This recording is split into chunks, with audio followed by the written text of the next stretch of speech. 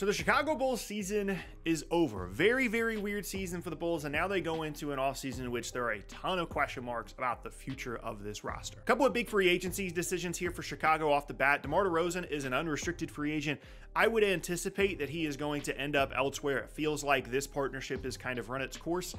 They were really good there for a little while, a couple of seasons ago, but it just feels like it's time for him to go elsewhere. He's going to have suitors. He's going to have teams that are going to want to add him to a contending piece, and you know, he wants to have that championship experience, and it's just not going to happen in Chicago. I've talked about this for a little while. They should have looked at trading him last year, in the middle of the year. This year, they were committed to keeping him on the roster. I'm sure they'll make him an offer. I'm sure they'd like for him to come back, but it just feels like a situation where there's going to be enough interest out there in DeMar DeRozan that he is going to end up somewhere else. The only, possible way to save this for Chicago is if he wants to go to a contending team. Maybe they can work out a sign and trade and get some level of value in exchange for DeMar DeRozan. But as always, there's always a possibility for Chicago that they do decide to just run it back and not actually rebuild. But I'm hoping that in this offseason, DeMar DeRozan gets to go elsewhere and Chicago does finally decide to rebuild. The other guy as well that's a free agent is Patrick Williams.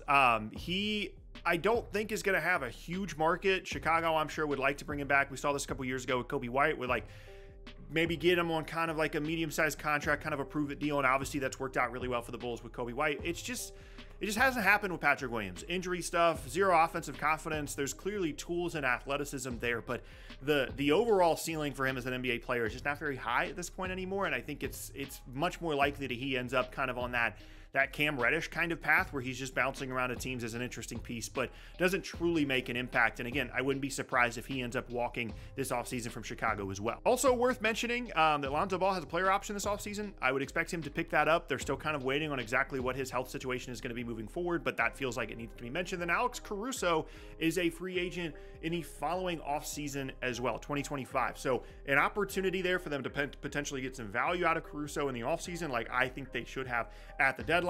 That's kind of the free agency update moving forward for Chicago. They have a handful of other guys that are signed long-term, of course, Levine, Vucevic, Kobe White, Ayo. Apart from that, though, the future looks pretty bleak in Chicago, and I think the real sign of them trying to rebuild will be them actually trading and moving on from Zach LaVine. That's going to be a big conversation all offseason long. I absolutely think that it's a move that they should make. It became clear in the middle of the year that they were much better when LaVine wasn't playing, when he was out due to injury stuff, and it just kind of like the DeRozan thing, feels like it's run its course. The problem is he's signed to a massive contract for the next couple of seasons and has had more than his fair share of injury issues, and so this might be a situation where Chicago can't get value out of Zach LaVine. They might have waited too long. It might be a situation where they are getting offers to attach something to Zach LaVine just to get rid of the contract, and at that point, that doesn't feel like a very good idea anymore for Chicago. But to me, priority number one in the offseason is to try and find a trade partner. Try and find a team that is desperate for what Zach LaVine can provide as a scorer, as a creator, as a shooter. He can still be really good in those areas if he's healthy. It's just you have to find a team that is willing to take the risk on the contract, and that's priority one. On the bright side for Chicago, they do have some cool pieces. I like Ayo. And I really like Kobe White. I wasn't a big Kobe White guy coming into the year, but this has been an unbelievable season for him. I mean, it's one of the more out of nowhere stories that we've had over the last couple of seasons as a guy that just suddenly becomes like a high level starting guard. He can score, he can shoot, his improved passing, a little bit of a ball hog sometimes, but I mean, who else is he going to pass the ball to in Chicago? I mean, it's him and DeMar and not much else, right? So really like Kobe White, really like Ayo. And the more important thing I think for Chicago in the offseason is just, let's just go and make the decision here. It's clear to everyone involved, you're not going anywhere. You're not going anywhere anytime soon, and it's time to move on from DeRozan. It's time to move on from Caruso. It's time to move on from Vucevic. It's time to move on from LaVine. All of these guys have value. I'm getting deja vu because I said this exact same thing at the trade deadline. It is time to move on. It's really cool that you made the play-in game. It wasn't a great start to the year. You were able to turn it around and make the play-in game. That's awesome. I mean, there are other teams in the conference like the Nets that had a much worse year than you, and they wished they could have made the play-in game and they didn't. So congrats for making it. But it's time. It's just time. It's been time, if we're honest. And the nice thing is, Caruso's got some value. DeRozan and a sign and trade's got some value. LaVine, I think you could find a team desperate enough to get something for him. Vooch, I don't know about that one, but you can at least get rid of the money if you wanted to. And then once you start to make things a little bit leaner around Kobe White, around Io, around some of the other pieces on the roster, then you can start to look towards the future and what might be with some of these future draft picks, with some of these other options that you have.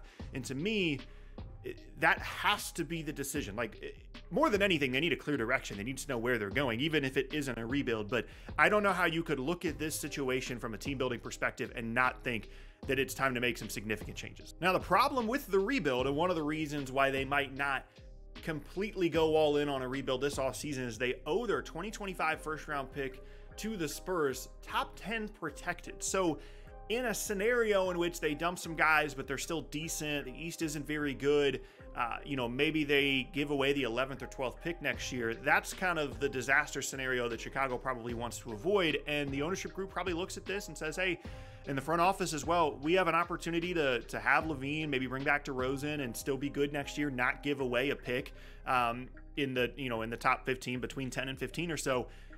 That to me feels like a dangerous line of thinking. You can't do anything about the fact that you owe a top 10 protected pick to San Antonio next year. That can't be what you build your decision making around in terms of what roster moves you make. It just can't be.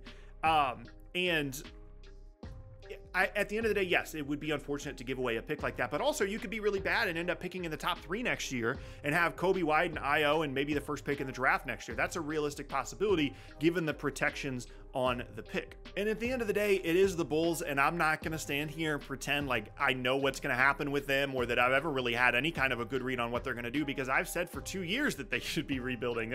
I've said for 2 years that LaVine and DeRozan and Caruso and Vooch and these guys should not be on the team. And every offseason, they re-sign Vooch. They hold on to Caruso at the trade deadline. They hold on to DeRozan at the trade deadline. They continue to say that they're going to try and build around LaVine. But this season felt different. It felt like they finally found a little bit of a direction because of the Kobe White thing and because of the improvement of the team without LaVine on the floor. And once you finally have a little bit of concrete evidence of like, oh, we could be better if we make some of these changes, this is what it could look like in 2 seasons, then you start to really facilitate a potential rebuild. Again, the problem is it's an ownership group that doesn't want to get worse. They don't want to lose revenue. The front office, they don't want to lose their jobs. And so it's a hard sell a lot of the times, and maybe it requires a change in the front office once again. And I respect what Chicago did over the last couple of seasons. They really went for it. They brought in DeRozan. They brought in Vooch. They felt like they had an opportunity to build a possible contender in Chicago. And for about 40 games a couple of years ago, they looked like the best team in the conference. And then Lonzo got hurt. Things fell apart. And ever since then, they just haven't been the same. And, whatever run they may or may not make in the future, I think is going to depend on what they do in the offseason. And if you're a Bulls fan and you're concerned about going into a rebuild, I wouldn't be concerned about it. The worst thing they could do this offseason is to continue to try and win 40 games next year, because you're just worsening your chances of being a legitimate contender anytime soon. They're not remotely close to that right now, and they're only going to get further away if they continue to try and bring back all these guys. So I'm expecting DeMar to leave. I'm expecting a Caruso trade, a Vooch trade. Maybe I shouldn't say expecting. I'm hoping for those things to happen, but it is Chicago, so you just never really know with this team and with this front office.